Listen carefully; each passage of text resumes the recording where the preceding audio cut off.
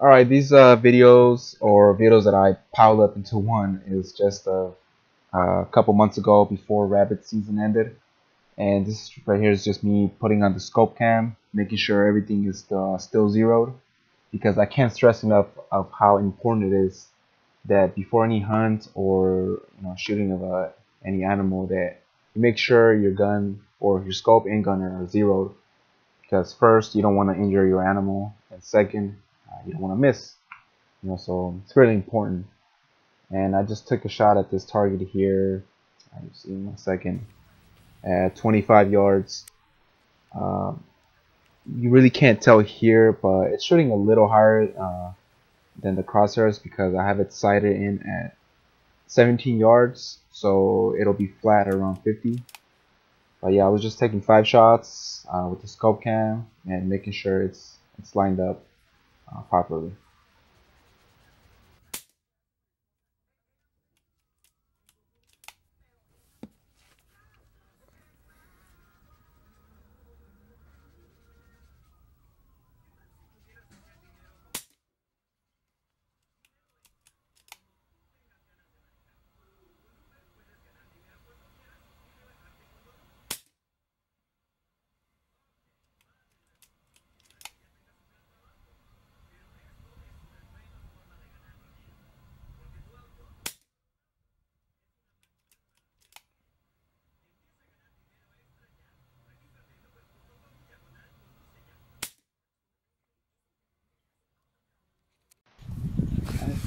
Here's the 5 shots with the scope cam.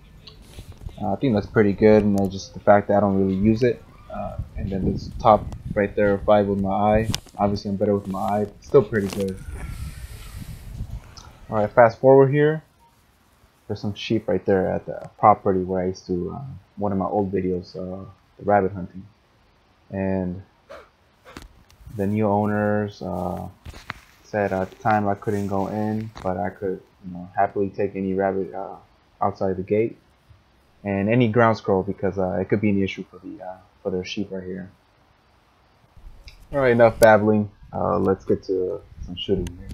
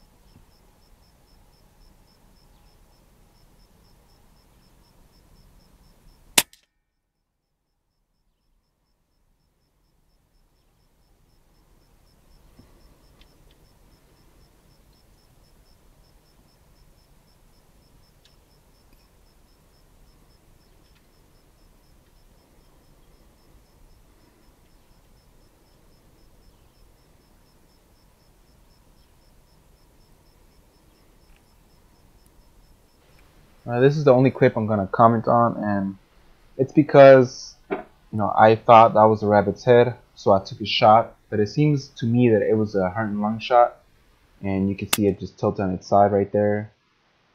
And all of a sudden, I see a head popping up on the right. So I don't know if that was a different rabbit or the same one. He just like tilted around on the ground.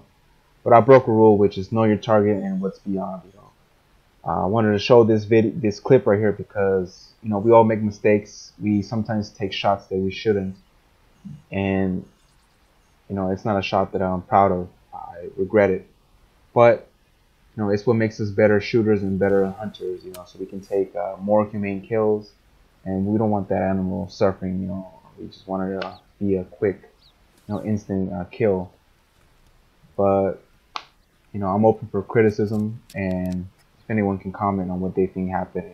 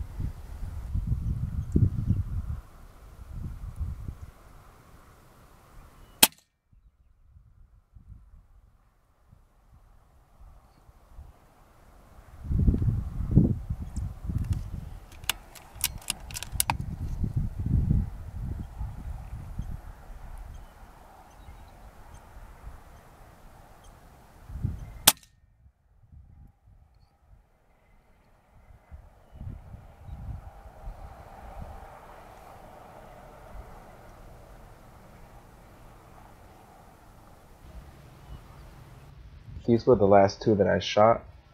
You can't really tell from the lighting, but it's right behind it. And that was the case for a lot of them. I was shooting some ground squirrels on and off camera. Um, I just managed to catch them. And a lot of them were just fell in holes, and I couldn't retrieve them. And over here, you see all that blood. It took a big hit, but they somehow managed to just go back in the hole and die for sure down there. All in all, it was a good day. I took some rabbits home. I helped out with some ground squirrels here, and I actually shot a couple more rabbits and ground squirrels off camera. I just didn't have time to record them.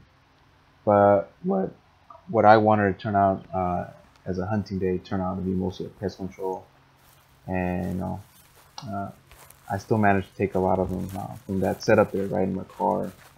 I just wasn't allowed on the property all the way in, but even then it was a good day. So I hope you guys liked this video. I just got a bunch of clips and put them together, and I hope they turn out good.